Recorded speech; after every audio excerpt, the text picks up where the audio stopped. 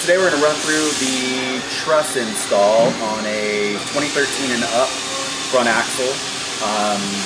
Start with the first step, we'll remove the steering damper.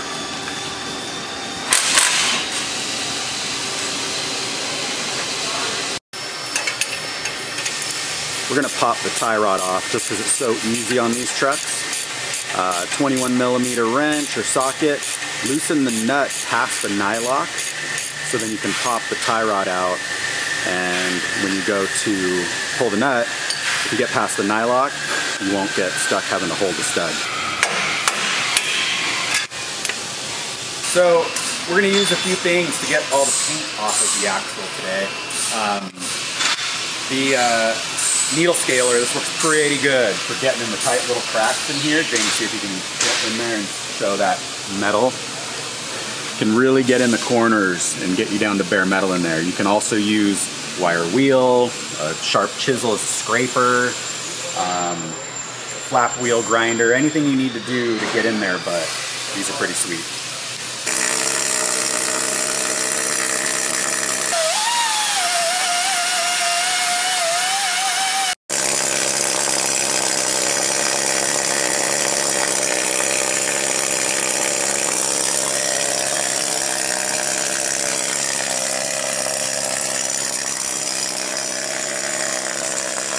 Flap wheel and clean.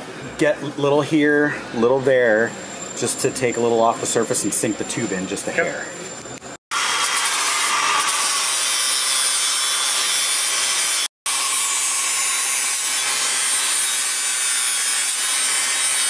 Gonna remove a little more paint around the edges, but that's gonna let the tube sit into the differential just a little bit better, a little more surface area without removing too much material.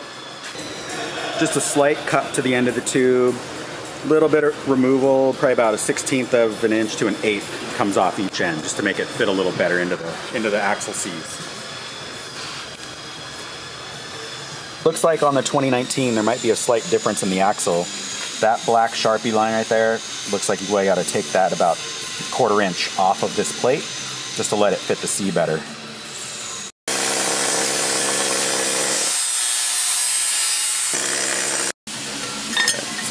In there, you can fill that gap.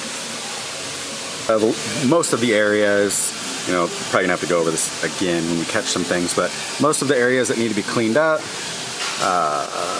outer C, come underneath.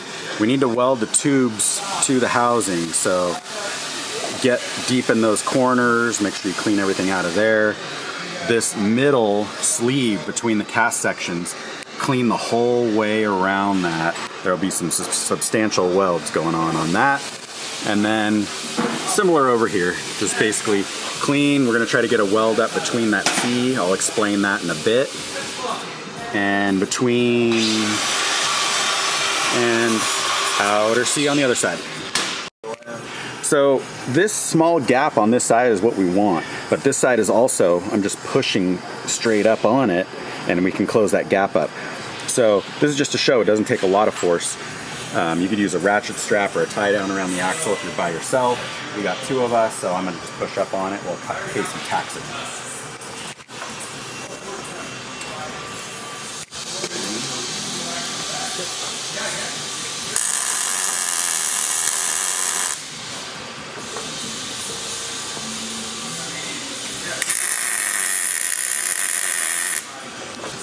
Not super important. You definitely have some movement side to side, that's okay. But we're just going for basically level, bottom of the tube, sort of level with the bottom of the C on both sides. Just try to make that angle look balanced side to side. So we're tacked in place, about 4 tacks each side, nothing tacked in the center yet. What we're gonna start doing now is moving around. Before any of the center plates go in, we got to get a full weld around the C's and as much as we can on the diff, but we need to move around. As Casey's welding, you'll see in a minute, I'm going to start laser temp checking certain spots, and I'll go over the temps when we get there.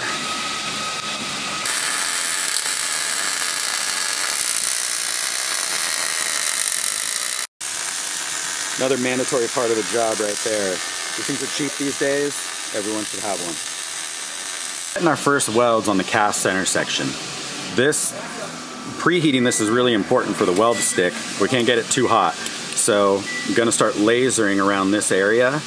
And I don't really ever want to see that go above, let's see, can't really read the camera, but you know, that's the first weld. It's going to take some time for the heat to get in, but we don't want to see that area ever get above 225 max, just to be safe. So Casey's been welding a little bit. You can hear some of the cast cracking and moving around, totally normal. We're just trying to get some heat in there to the material so it can take the final welds. We're gonna do 2, maybe 3 passes in places. And you can see right here, we're pretty cold still. So it's fine to just keep on welding. It takes a little bit to let the heat soak in. Let's check the outer C. Just got some weld in there.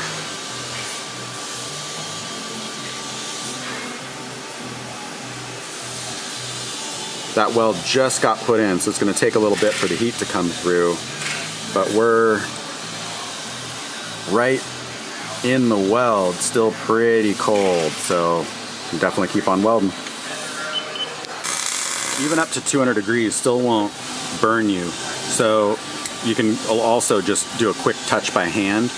Make sure you can keep your hand on. I think it's around 180 degrees is when you have to pull your hands off. So you could do some quick checks that way too.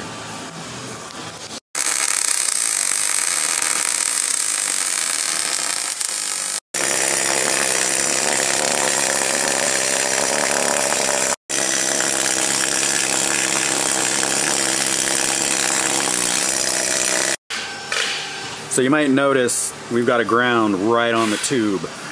I did not unhook the batteries or anything.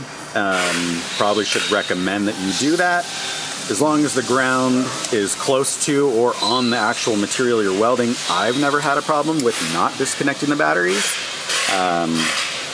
So take that at your own risk. Right now we're just getting the heat into the diff. It's that cast in the tube is not going to weld well until it gets some heat in there. So probably going to end up with about 3 passes total. First pass is filling the gap in preheat, 1 on the bottom and 1 on the top. I'll come back and show that later. Just make sure you're not overheating the diff. Use your hand close by, feel it. First pass in on this part of the tube. Probably end up with 2 or 3 over here also.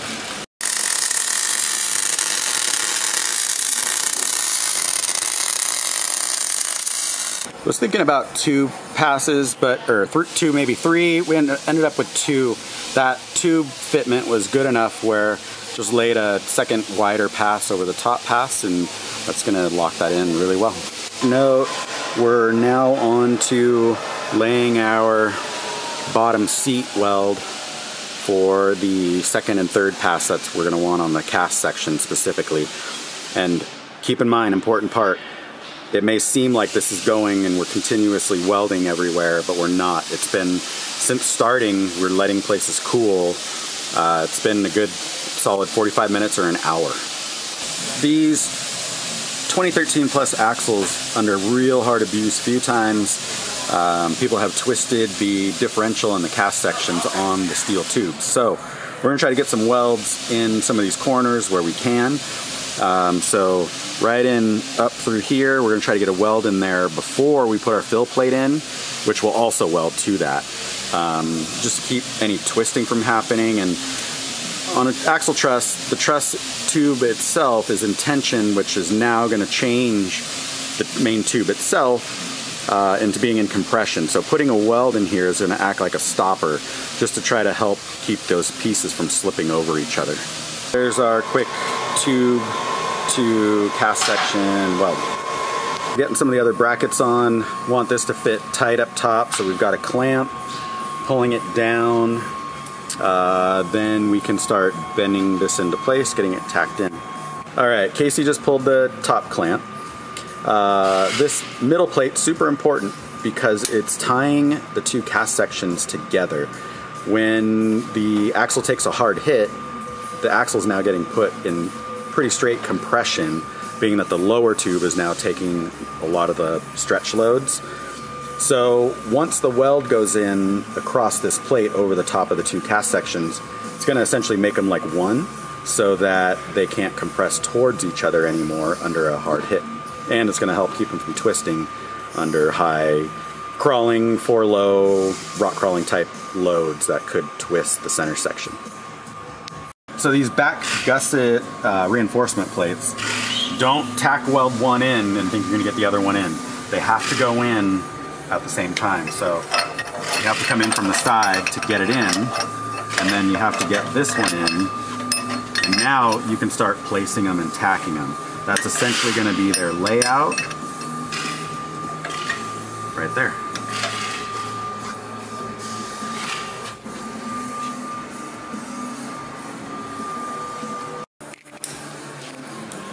This plate we're going to tack in here, those little lines right there, just so you can tap, use a hammer and tap a little radius in, and it's going to fit right up in there. It'll make sense in a minute. Some of these fill plates, you're going to have times where you have to be a fabricator and change things a little bit. So we're putting a couple taps with a hammer, a little bend on this plate, clearance this corner to clear our weld on the tube, and it's going to fit in right here. And you can see kind of why we tip that down. Just get a little closer. Things aren't always going to be perfect. Couple gaps to fill up here, but clearance this corner down here just to give us room, and going to be ready to start tacking this in. Got our other plates tacked in, just so you can see that turn, or that little angle we gave that top tab. Things don't have to line up straight. We're filling some gaps here.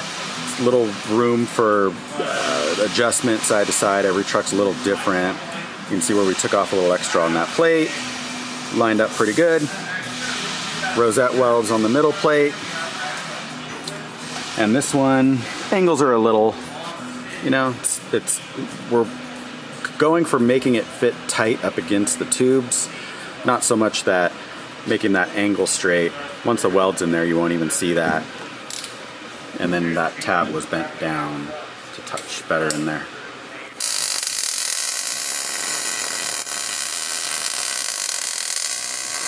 This gap, Casey's filling right here. We just want to get a little, basically filling between, let's see if I can get my fingers in there, those two plates. So the cast and that plate can't compress towards each other on a hard hit. It's just a little extra security and worth, you know, trying to fill in there as much as you can. Just build that up over a few passes.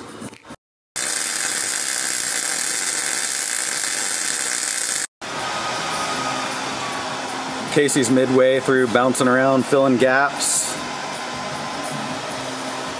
Part of the game. Got that little block between the plate and the cast diff filled up, and we're peening everything to take stress out of the weld as we go.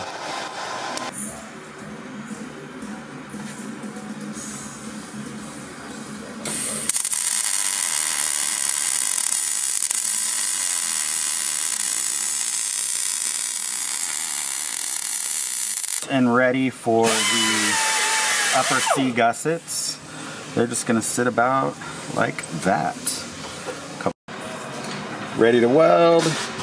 Be ready to yank that cardboard, just in case.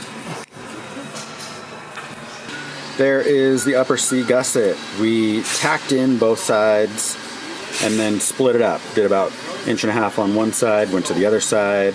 Use a little air to cool that rubber isolator because it will start to smoke a little bit. Just be ready with the wet rag, something to keep it cool, and a pinch if you need to if it gets real hot. Anyways, there's that step. Everything's all welded up. Final walkthrough. Kind of see where everything goes. Weld around the top. Starting to paint. Glossy. Always. makes every detail of the welding stand out. C-gusset on the top.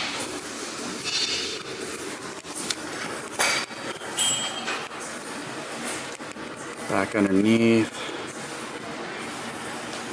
3 passes. Backside details.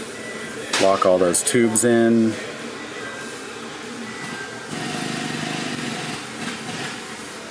Got all that. And then 2 big solid passes on the ends. Make sure those are locked in. Came out good, went together pretty clean.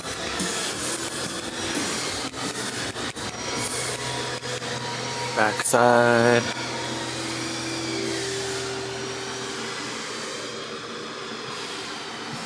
Center gussets.